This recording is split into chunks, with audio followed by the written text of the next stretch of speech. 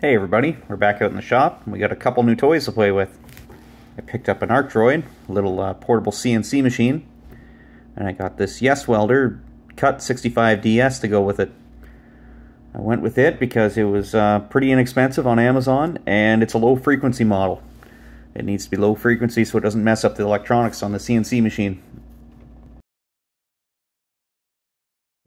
Right off the bat, before we get cutting, I had to modify the torch cable. I had to open it up and locate the two terminal wires for the trigger and add these two wires.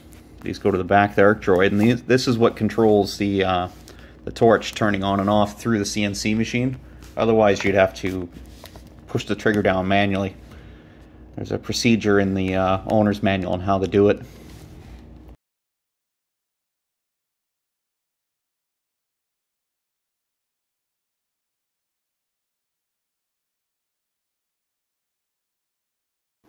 This is my first time using this thing, so you'll have to bear with me with some of the settings.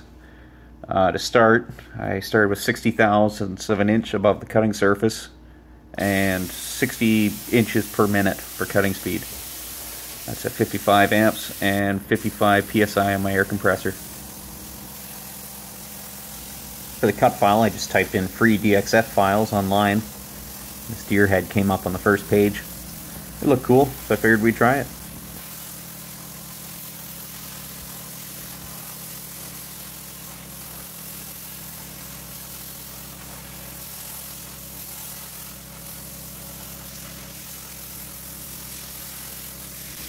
Here I ran into my first problem with penetration.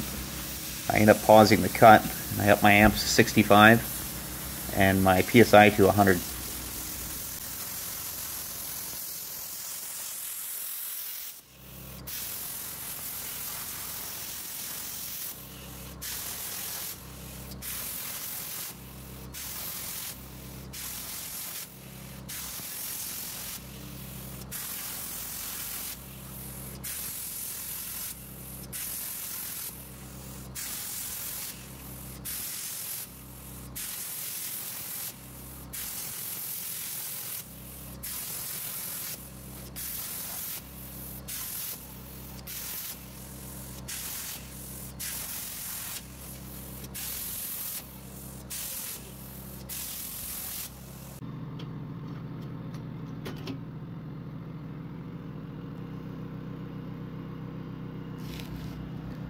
Something I found cool about the Arcdroid is you can change the size parameters of your DXF files right on the screen.